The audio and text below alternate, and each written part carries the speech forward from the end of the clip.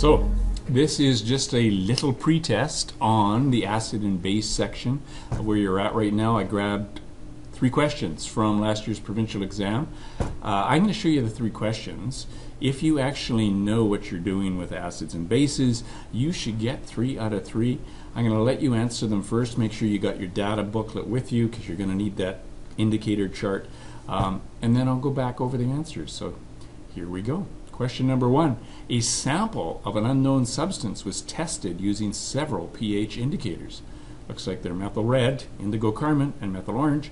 And the results show that methyl red was red, indigo carmine was blue, methyl orange was yellow. So based on that observation, which of the following is the possible pH? So you've got a very basic pH, you've got a very acidic pH, and then you've got these 2 pHs hovering around the middle. And again, to answer a question like that, you definitely are going to need your chart from your data booklet.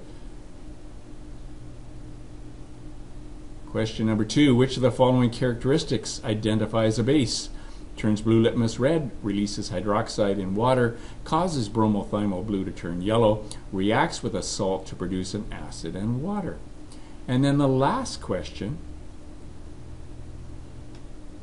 which of the following pairs correctly matches a compound with its pH when the compound is dissolved in water? So these are the 4 compounds. We dissolve them in water. Sodium oxide gives you a pH of greater than 7. Sodium chloride greater than 7. Hydrochloric acid 7. And sodium hydroxide 7. Which one of those would actually be true? So if I were you, I would just stop the video at this point and then come back and just see what the right answers were.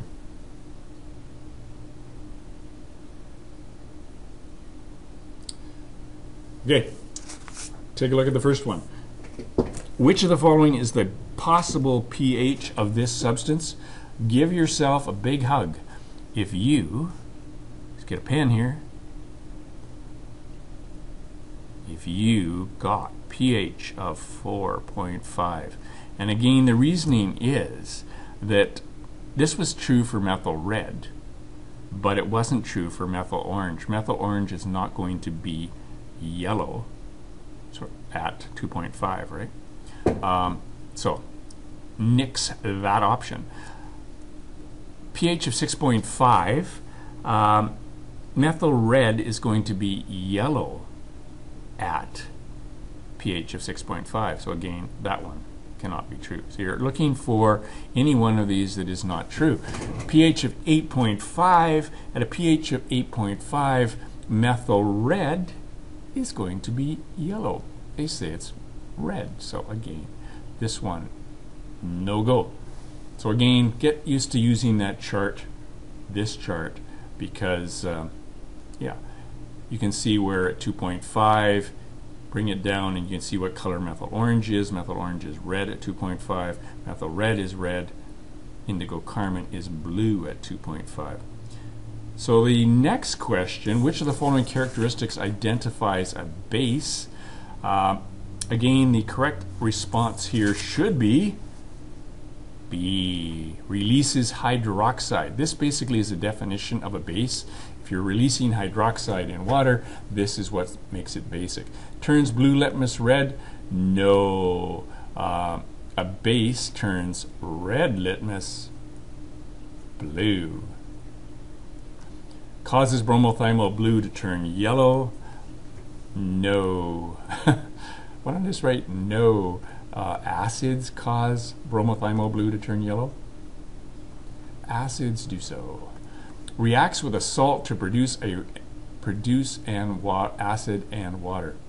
In every multiple choice question, there is an option, a distractor, which is nonsense. That one simply doesn't make any sense at all.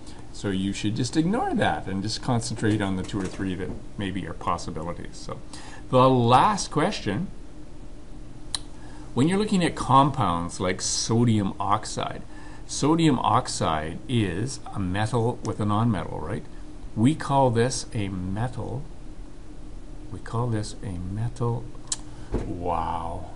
Metal Somebody can tell me why that happens. I would be really impressed.